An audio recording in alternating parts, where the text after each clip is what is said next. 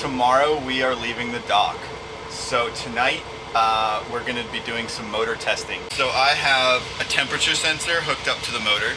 I have the Victron app running here so I can see all the stats that we're drawing.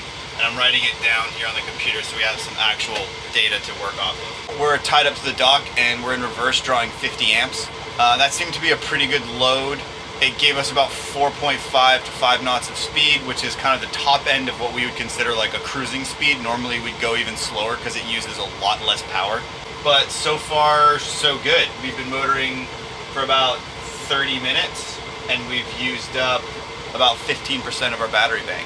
Theoretically, this should give us about a 10 nautical mile range doing 5 knots, so 2 hours of motoring at 5 knots. And the motor is at 204 degrees Fahrenheit. I did a little bit more research into our motor, and it actually has Class H insulation, which means that the maximum operation temperature allowed is actually 356 degrees Fahrenheit. So it's hot.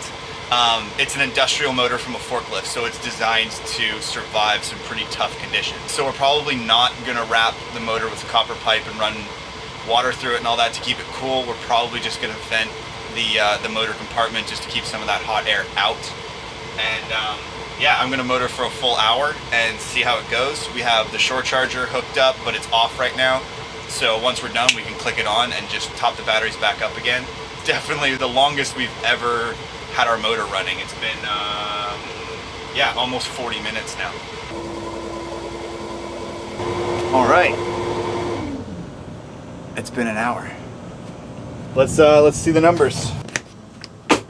The batteries are at 75%, so we use 25% of our batteries in 1 hour, which means we can motor for 3 hours doing about 4.5 to 5 knots, which is actually really, really good, and that'll only drain us 75%. The time remaining thing on this app I don't think is quite accurate because we only used 25% of our battery bank in an hour, and it said we only had 1 hour left, which doesn't really make sense. So I'm not quite sure how it's calculating, but I don't think it's as accurate. 75% remaining, which means we used, it says we used 55 amps. And the motor temperature is 268 degrees Fahrenheit, which sounds hot, but it's rated for 356 degrees Fahrenheit. So it's still well within its range of heat, which is actually kind of interesting. It's way too hot to touch, but it's supposed to be. So that's interesting.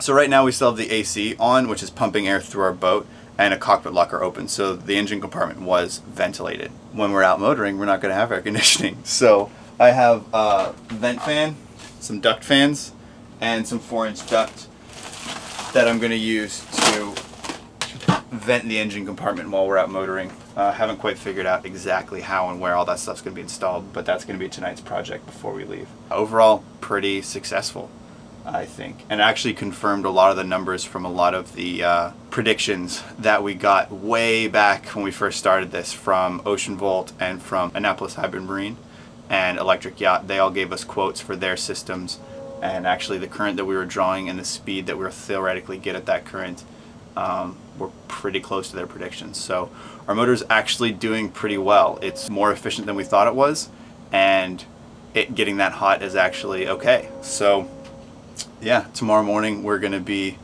packing up the rest of our stuff onto the boat and leaving the dock. But look at that hair. You like that? Ah. This needs to get cut off. It does. This is like I've been wearing a hat for 3 months hair, and no one's ever seen it. Dennis trying to grow I just get jealous of Kika's hair. I just get jealous, so I want my own crazy hair. Alright. Guess what, guys? We are leaving the marina today, finally. It's been, what, like 3 months that we've been here? And we had such amazing project done, and just Cass has been so amazing for helping us with all the projects that we did. And yeah, we have our new baby girl strapped up on deck. If you missed how Coco here got into our lives, make sure you watch our Miscellaneous Monday video to see her story. But we're good. The air conditioning is off the boat. This is going to be a good test for a motor because we're going 8 miles, going to our friend's house before we go to London. So let's go.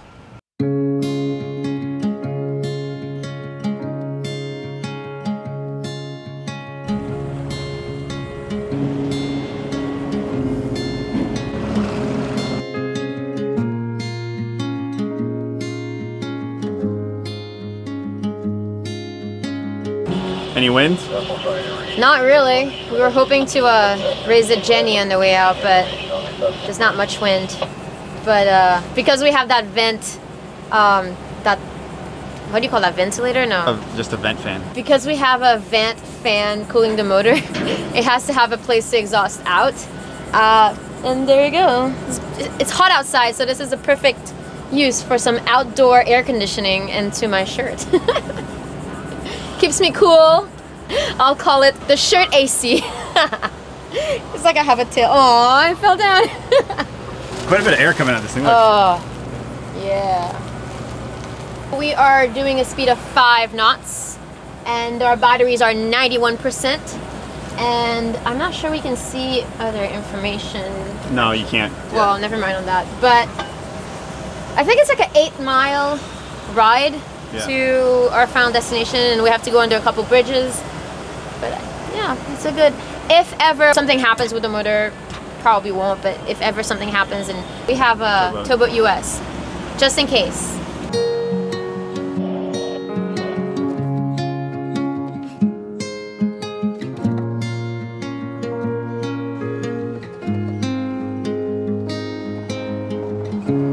How you doing, Captain Kika? Good. There's something about going on the bridges that I like.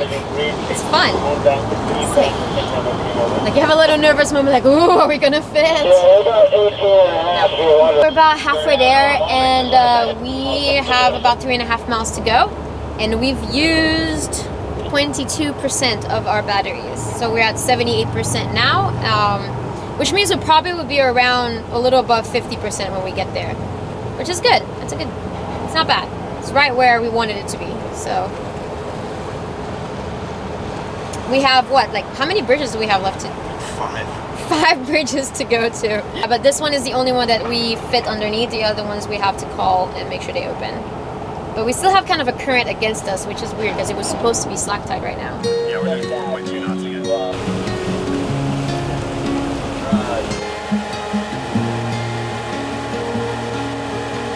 We've never motored this far before. Every time we've tried, something bad has happened, so my nerves are like a little on edge, but so far everything's been going really smoothly. The motor's at the right temperature, the vent's working, the batteries aren't overheating, everything's going really smoothly. So we're about to make a slight left and start heading up the New River, where we have to start going underneath all the bridges, so that's going to be fun. So hopefully we get there before they stop opening the bridges. Right. Oh, and I don't know if you noticed, but we're taking turns taking the helm, because somebody needs to hold the camera when the other person is talking. And usually you can't really do both at the same time, so. Oh, I thought these were real people. That's so weird. Look. Oh, I thought they were real people too. That's creepy. That's so creepy. Ah.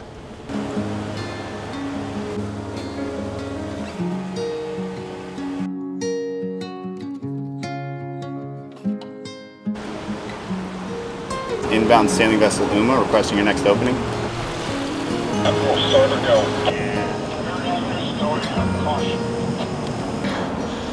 Good Lord.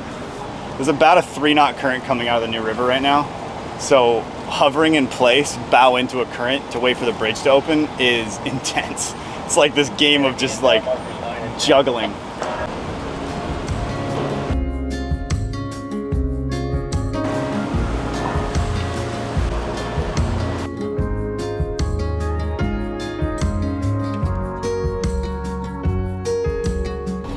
Sorry guys, I put the GoPro on the wrong side of the boat. But we're waiting at the dock right now. We just passed almost the last bridge. We have one more bridge to go, but they are going to be closed until 6:30, so we have to wait for 2 hours. And the problem with electric motors is the hotter they get, the less efficient they are. So with it being up at like the top of its heat temperature range, it wasn't giving us enough power to push against like the 4-knot current that's coming out between the bridges and stuff. So I mean, we were going against it, but not fast enough to make it all the way through. So we're gonna pause for an hour or two, cool down, get some water, and then it's only another mile after. But we're not gonna make the last bridge opening, so we're gonna have to wait. Well, we tried. We're not a fast boat, so it's okay. We don't mind waiting because, oh, you're not wearing a shirt. Well, pretend that Den is wearing his shirt that says, in no hurry to go anywhere, ever. Oh, well, yeah. It's funny that we only have like a mile to go. No, yeah, 0.9 miles, but it's 4:30, and the bridge operator was kind of a dick about opening. He was like, well, you're not gonna make it. I'm like, so we can't go through? He's like, nope, so we're gonna have to wait until after rush hour to go through anyway. Oh, so look at our lovely dock. We're borrowing someone's dock. Yeah, we're borrowing someone's dock. Hopefully they don't get mad. It doesn't seem like anybody's here, and if they do, we'll just explain that we didn't know where else to pull up, so we'll see.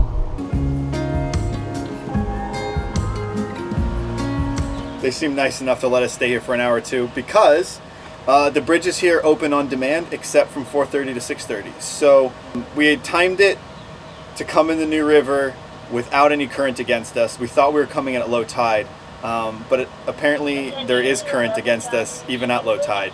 So we were coming in against about a 2 or 3 knot current, which means we were going almost hull speed, about 7 knots through the water, and we were drawing close to 100 amps, which meant our motor started to get, which is at like the top end of what our motor can do continuously. It can go harder for brief periods of time, but not for a whole hour. So for the hour coming in the New River, we were drawing 100 amps, which is the max continuous rating for our motor, and we just weren't going to make the last bridge in time, so we had to pull over and wait. We're not technically in distress. We could technically call Sea-Tow or somebody like that, and they could bring us in. But yeah, these people were nice enough to let us tie up the dock for 2 hours, so we're just going to wait. And when the bridges start opening again, we'll take off and head over. We're actually impressed because the test we did last night on the dock was at 50 amps, which puts us about 4.5 to 5 knots. And today we were pushing 100 amps, so double the amperage to get us to that extra about 6.5 knots, which is about what our boat can do under motor anyway. And we did it for almost an hour, so that's actually really good. And we got right to the top of the temperature limit to our motor. Normally we would never plan to motor against a current because to us it's just kind of a waste. But we just didn't know any better for the New River, and next time we'll know. Well, next time we'll ride the current out and we'll just be cruising. But not a bad place to wait. It's good to kind of get a breather. Motor's cooling down, we're cooling down. We have about 20 more minutes to go until we can untie and head back down the river.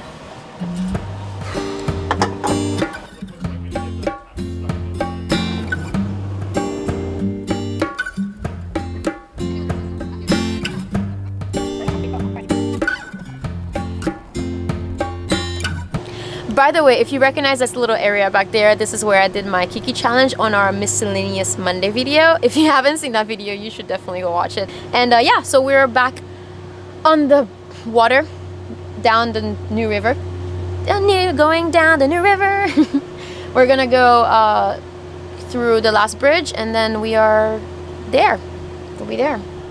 So how do you feel about our overall? Good. It's kind of crazy. We motored for, well, I don't know, 7 or 8 miles or something like that. We're at 44%, so by the time we get there it'll be like 40%.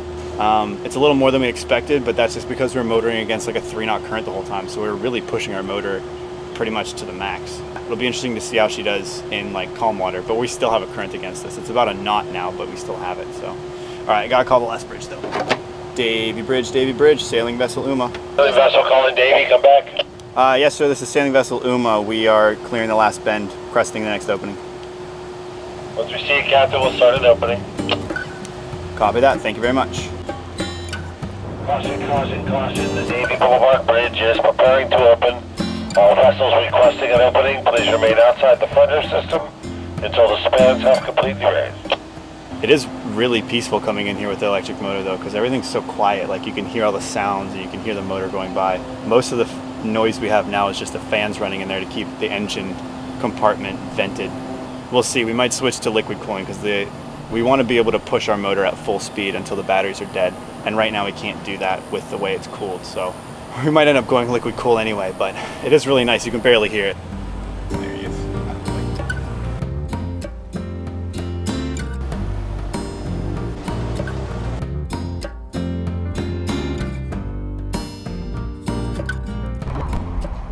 I was getting ready to. We want to get as close to that. Oh.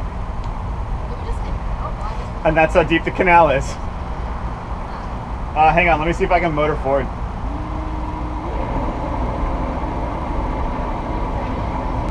Nope. Well, we're gonna be here for now, so high tide. We made it to the dock, but we ran aground as we pulled onto the dock. Literally.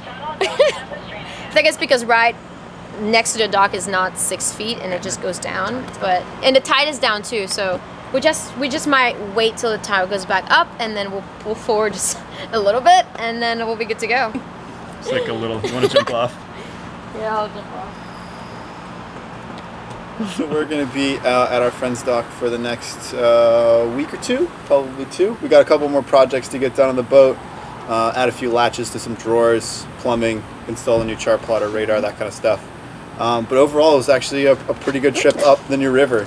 It was 7.5 miles or so, and we made it with, where were we at? We used 60% of our battery, and it was actually a really good test because our original test was at 50 amps on the dock for an hour, and everything went smoothly. But the first half of our trip, the first hour, was at about 50 amps, and we were going about 4.5 knots or so. And then when we started to come up the New River, we were going against about a 2.5, sometimes 3 knot current, and we were pushing our boat to almost 100 amps, which is about the max continuous rating of our motor. And it made it up to its sort of max temperature rating. And yeah, we didn't quite get in fast enough because of the current to get the last bridge, so we had to wait on the other side.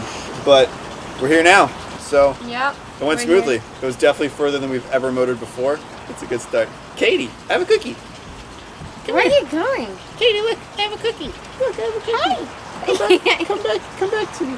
So what we found out is if we can keep our motor cool enough, we'll be able to motor for 2 hours at about hull speed, 6.5, 7 knots, which is really good. That's about 12 to 14 mile range. But as soon as so the power curve on a motor is very parabolic. So if we slow down to like 4 knots, then we extend our range, but it will take longer. So it'll be interesting to get out in calmer waters that are a little bit less stressful than coming up the New River and do some more tests. But in the meantime, we are going to drink a beer and take us and enjoy some puppy time. Yep. Some puppy time. Probably get to bed early because it has been a very long 3 months of working at the dock and we're exhausted. Oh my god. Get the Kika's ear. Look. I know where your mouth has been. I don't want it to lick my face, okay? So yeah, we're gonna enjoy. I think I have dog hair in my drink. Beer 30. We're gonna enjoy a few beers, hang out with Pat and Michelle a little bit, and then we're going to sleep because forever. It's been a long day. Yeah. Oh, the other cookie's in my other hand. Look, it's a Kika's armpit. I found my new favorite game. Put treats in Kika's armpit. Alright guys, that is it for this episode. I hope you guys enjoyed it. And we'll see you on our next step. Cheers! Say cheers! Say cheers!